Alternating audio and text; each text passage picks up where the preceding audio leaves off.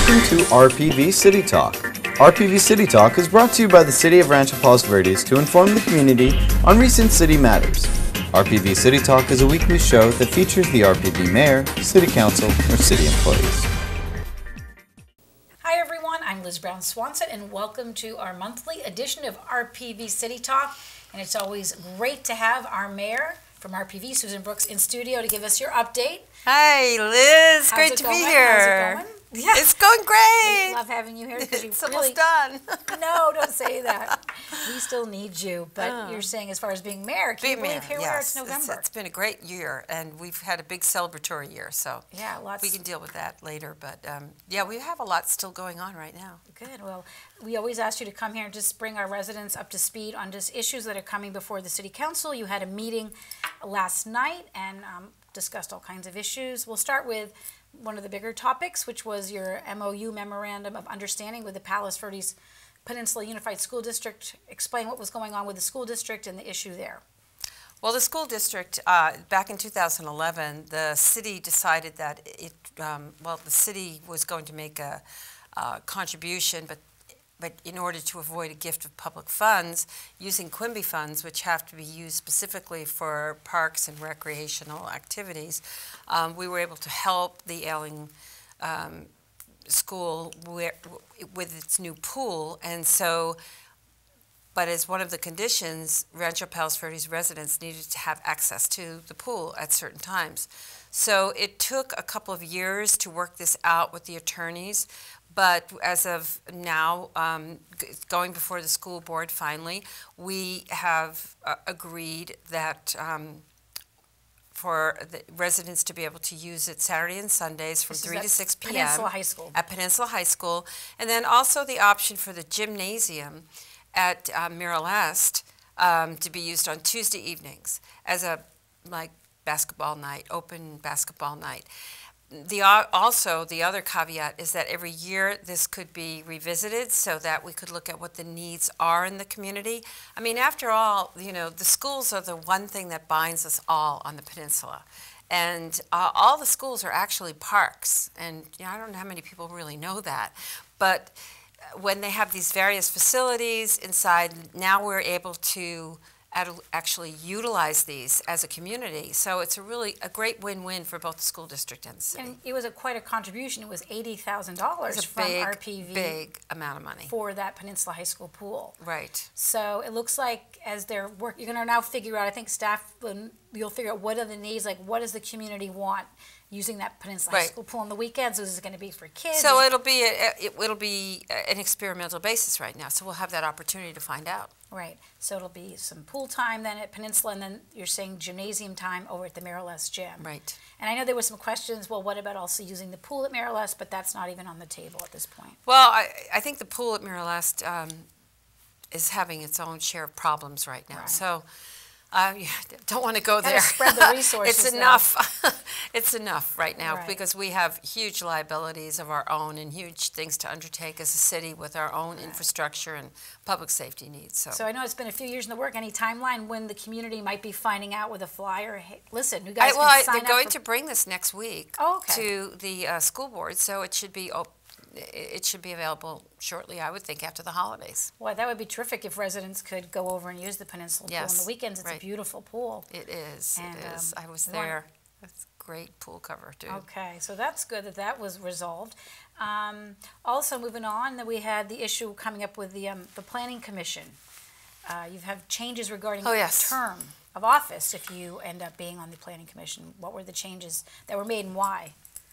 Well, they were just trying to bring the code and compliance back. Actually, when I was on the council 20 years ago, we brought it down to 2 years from 4 years. And then back in 2003, the councils brought it to 4 years, but it wasn't consistent in terms of the city clerk identifying when the openings would be. So largely it was ministerial, but I guess to the other extent, what we did do was we did impose term limits. The majority of the council, with Councilman Knight abstaining on that issue, but we did of 2 terms, 2 4-year terms. So And the idea is 2 consecutive 4-year terms, as it is with the city council. That's not to preclude a planning commissioner from maybe wanting to come back after a 2-year hiatus.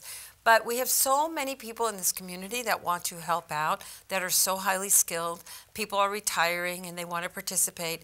That, for us to, to just, and yet, I mean, this is a double-edged sword in a way, because yet we have some outstanding people that bring a wealth of experience when they do have that experience on the Planning Commission. So, we've opted to try this out. If it doesn't work, each council has an option to make those changes as deemed necessary. I think it is true. When it comes to term limits, there's that catch-22. When you get somebody that's so incredible serving the community and they do a great job, why not keep them? But at the same time, you want to give other people opportunities. It's a tough one. And you feel like the voters are educated enough to decide, well, this person isn't doing a great job, so it's time for them to go, but it doesn't work that way. Well, no, the other thing is the council has the right to do that at any time, to decide, to make a change. We have to be able to know that we're a mature council at this point, and that we can do that. We have that individual right and responsibility without hearing any acrimony from the peanut stands.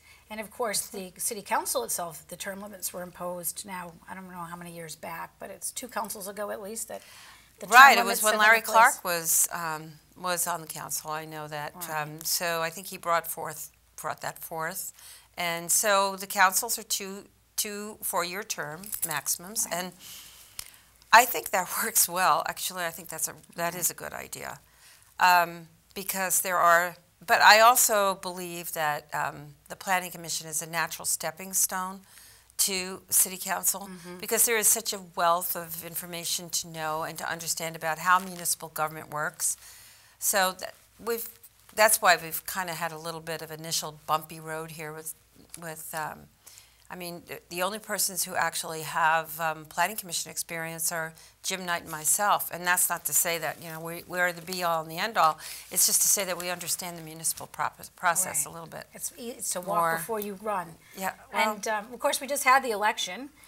Yes, we city did. election, and our incumbents were reelected. Brian Campbell and Anthony Mizatich are back for their last term. Yes, and their last term, so that will be in 4 years from now.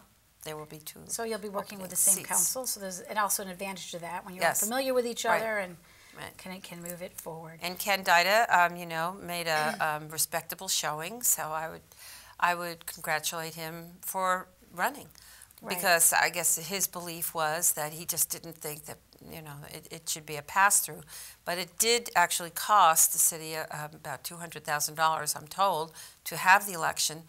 But it did also bring to the surface issues that are on people's minds. So just depends on how you look at that. There were, I think, 3 candidate forums that we televised here on Channel 33, and when you listen to the former Mayor Ken Dida and the incumbents, they sort of all talked about a lot of the same things, I think, in terms of just wanting to move forward with this transparency issues and things like that, things that they think are important to the residents. Keep moving it forward, right? Right. So anyway, but on the other hand, you mentioned with Planning Commission spreading the wealth, the fact that there was really only that Ken Dida that jumped into the race, it would have been nice to see more people that want to It would run have been for really office, good, I right? think. If there was going to be a real, election that was going to be a contested election for there to be more individuals involved. But Because when you ran, there was a big group, right? Right, there were 6 or 7, I believe it was 7. So yes, but there were open seats, so there were 3 open seats. Right. So that was very different. Yeah. All right. Moving back on to last night's council meeting, other things that came up. You adopted new state building fire codes. Is that something routine or comes up?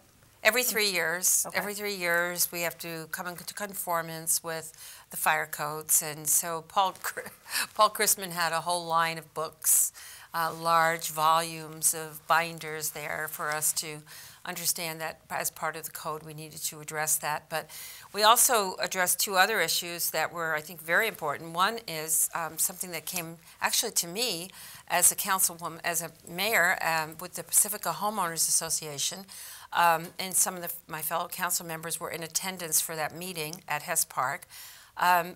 one of the participants in the community asked about the safety valves, emergency cutoff valves for earthquakes that are on your gas line, that you have put on your gas line. And they cost a couple $100. But, you know, the permits to get them were $131 to $140.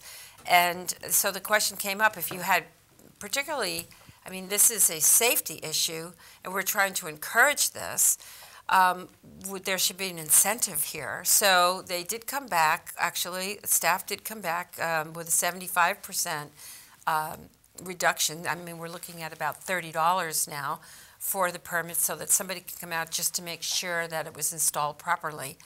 But I will tell you that those little firefighter objects are very, very, they come in handy. They give you a real sense of security, and they help your neighbor next door. And if you get a group of you in the neighborhood that do it together, that's always good too, because you have a nice group that's going to get a discount regardless. So there's a 75% subsidy to yes, 75% the cost subsidy of that permit. as a result of that. But I would yes. think most people And wouldn't know you need a permit to do that in the first place. No, Right? most people wouldn't know that you needed a And permit for to viewers do that. watching, when you want to make improvements and do things, you can go right to the city website, right, and it lists. Well, what- and that's why, actually, for the item that came on right after that, which was walls, freestanding walls, it became part of the code that from 6 feet to 7 feet, so they can go that extra foot higher. But we're going to have the language reworked. It's coming back. This is coming back to us for rewording so that we can look at to make sure that it does not obstruct anybody's view. Because to just look at the code and say you can go from 6 to 7 feet without realizing that, yes, we also have a view ordinance, and you know, we also have restrictions on fences, walls, and hedges with regard to views, that we just have to have language in there that points out they need to go and refer to the other. Because I was watching the council meeting, and I have to admit, at one point, I all of a sudden was confused because I thought, okay, if you have a fence that's going to be up to 7 feet, I didn't think you needed a permit. But now you're saying, of course, if it's going to affect view, that's different. So the language that would come back, Liz, would come back to clarify that you would have to first check to see whether or not what you have there is going to be applicable, so that you can bring that to 7 feet. It is like if you're a lateral side-to-side neighbor and there's no view potential whatsoever, it's obvious you can do that. But if there's any view potential obstruction, then you will have to obtain a permit well, if there's any potential view obstruction, you can't take that extra foot. All right.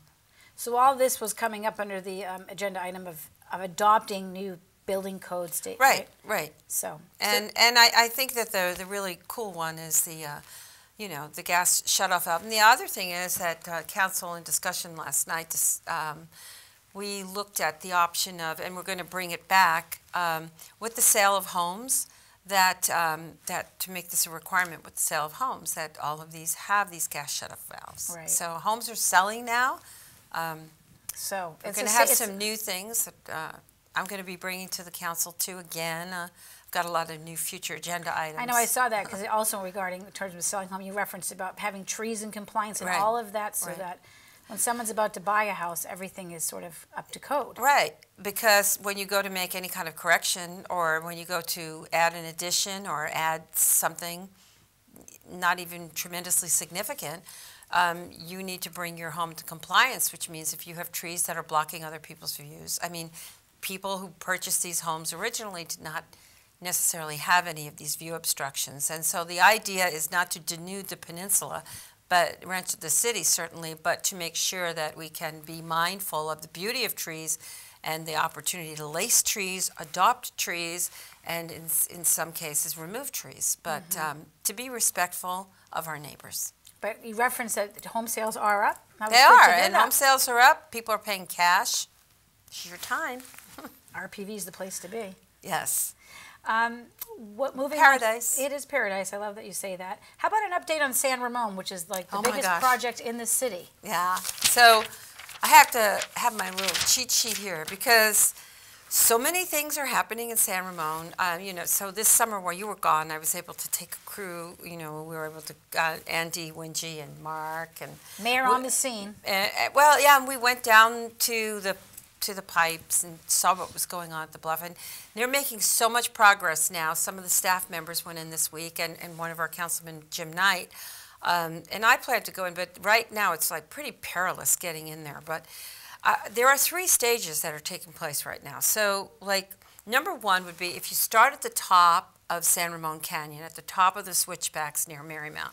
So from San Ramon Canyon, actually, to 25th Street, there is a pipe there. It's called a rib and lay, and it kind of looks like a wine barrel, and that's the big 80-inch.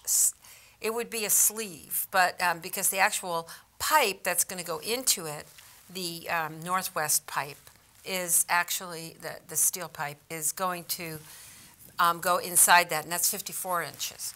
So you have the rib and the lay sleeve, and then from the bluff to 25th Street, from 25th Street, I should say, to the bluff top over there. It's flat. It's next to the mobile home park. That's got what's called cut and cover, because there's no perilous anything that has to go under. I mean, clearly going under the switchbacks is a major, but it's also a stabilizing force.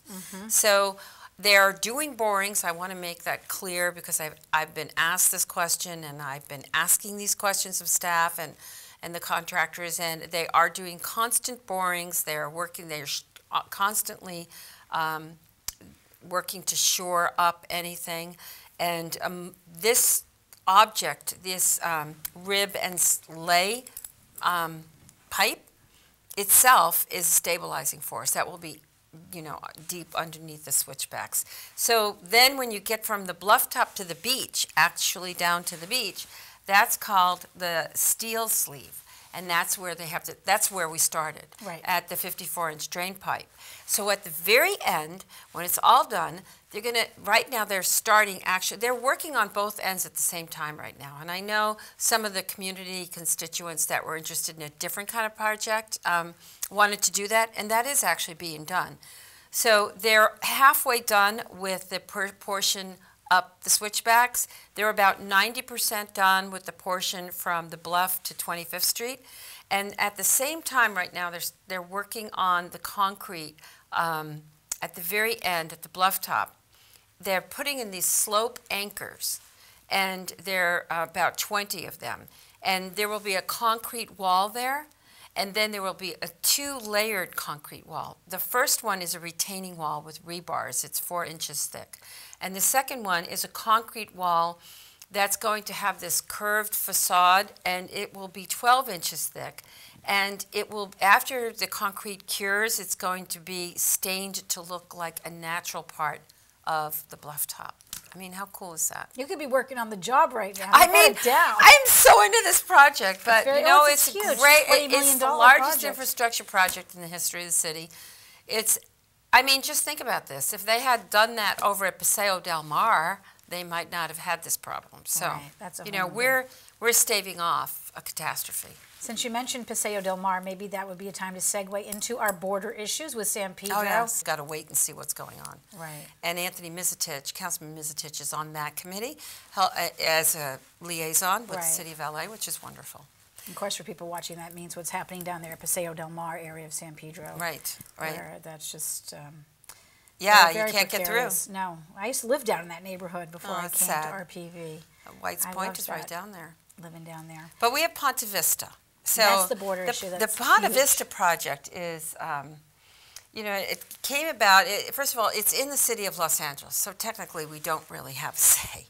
But because we have a wonderful councilman in Joe Buscaino, and we have some really great constituents in Rancho Palos Verdes that are very active, we're able to participate both in the planning process. We've been involved, as well as the development process. They started out with about over 2,000 units in this area, which is where the old Navy housing is. Which is PV Drive Northwestern. PV Drive North, all the way up to where the PV Drive North and Western, past Green Hills, across the other side of the street, all the way up to where the Albertson Shopping Center is. Right. So that's quite a distance. And I mean, to put 2,000, you know, units of anything in that location was really going to be difficult, not just on the environment, but traffic. Right, you might as well make it a walk street. You would never drive down it. No, I'm just like, it would have Well, been crazy. talk about high-density housing. you It was couldn't get feel down like there. living in a P.O. box. But actually, so they've come down and down and down, and now they're at between 676 to 700. They've removed, Councilman Mayor Pro Tem DeHovic and I met for a very long period of time, a week and a half ago with them. At Ponte Vista. And then the very next day, I met with Jean Lacombe and them. Jean is the president of the Rolling Hills Riviera Homeowners Association, which represents 750 homes. So that's the largest in the city, actually, Homeowners Association. A lot of people don't know that. And that's right there by Western. And it's right there, and a lot of that is zoned R1. But the fact is that, you know, the Planning Commission would be ready to go with that the way it is, even more than where it was. So it's not going to be R1. But the fact that they're removing the apartments, they're adding a park, they're taking a walkway to Mary Star, they have these flats that new people, singles can move into and own, as well as seniors. And they can take an elevator. All of the parking is hidden, is either subterranean or garaged. Everything is I think So it you're a looks lot like more very pleased with the interesting project that's I shaping am. up.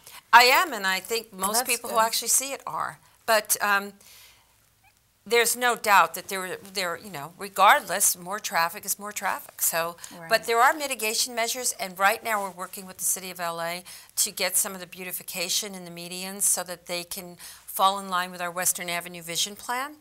And at first, they weren't even listening to it, and now they are. So, you know, there's also an unsightly wall over there next to Green Hills, and they may be able to participate with helping to mitigate that.